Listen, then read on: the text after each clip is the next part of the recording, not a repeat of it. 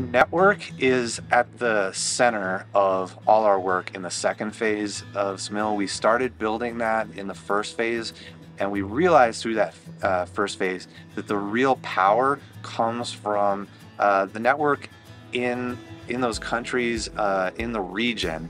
And on the US side, we're really just here to support the growth and the strength of that network. One of the things that I've been really excited about coming out of the SMIL activities is the power of the scientific method. As a new assistant professor, I was really excited about the new technology and how I could, bring it to bear with these collaborations with African scientists. As I did more and more work in these international partnerships, I realized the most important technology that we had was the scientific method, which is one of the cheapest and most broadly applicable technologies that humanity has ever discovered. And so a lot of the training and the research partnerships are really about how to get researchers and breeders connected as effectively as possible through the rigorous use of the scientific method. Luckily, when the scientists learn the method, they can take it away with them back to their home program, and it doesn't cost a thing.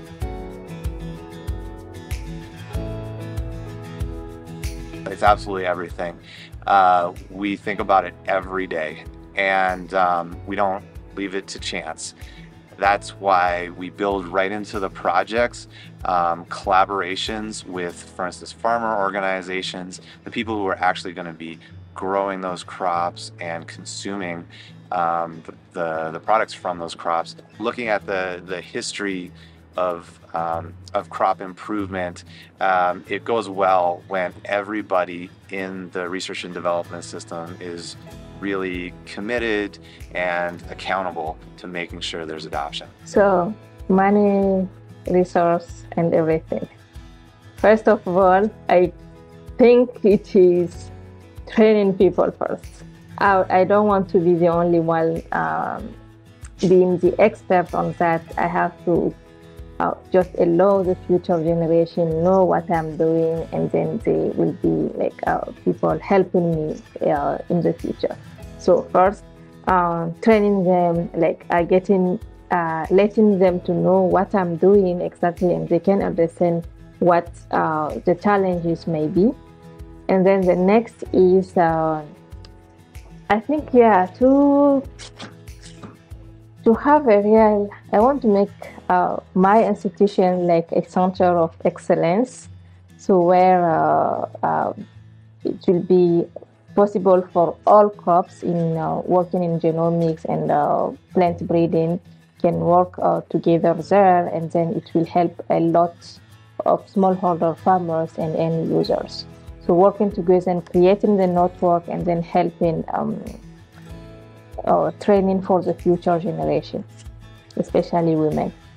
My research skills that I developed was very kind of like technology-based skills, and those skills most of the time they are not well developed here where I am right now.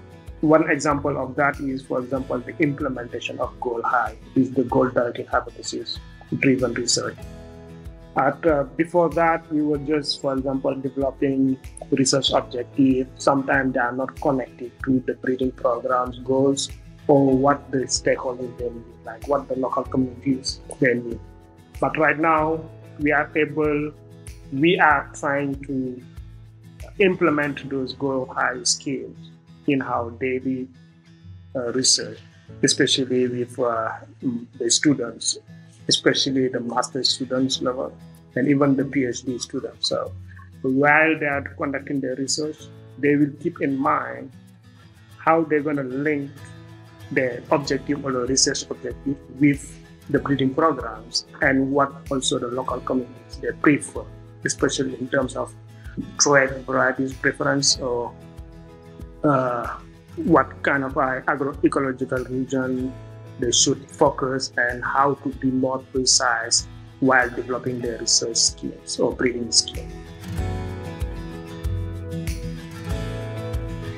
Like yesterday, I had a meeting with some of my colleagues, but I was the only lady in the room. So, and then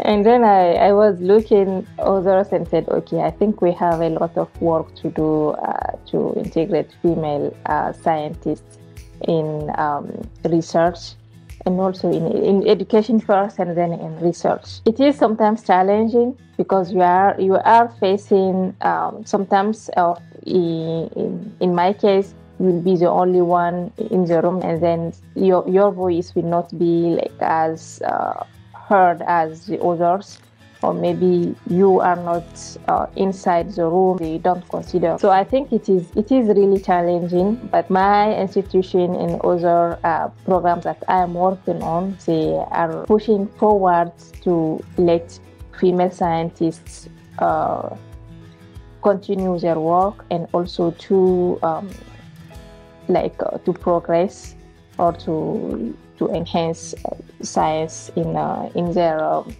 area. What is most special about this experience is the deep kind of collaborative relationships I've been able to build with scientists all over Africa. I feel so lucky to have been able to do that, and that's not an opportunity that you can get with most funding agencies that are, focused only on a narrow slice of science. Here we were able to go out and find new colleagues and develop these partnerships over now 7 years, working with these scientists as they grew in their careers and took leadership positions.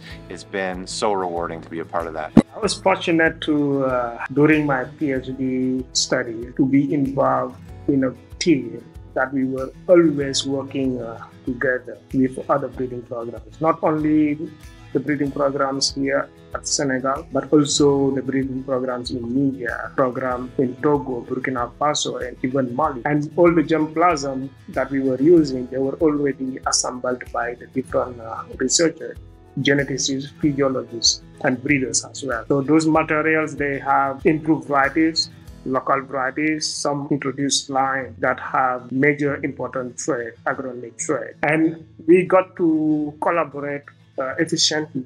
We got to know to develop our network. And right now, most of them we already have been working together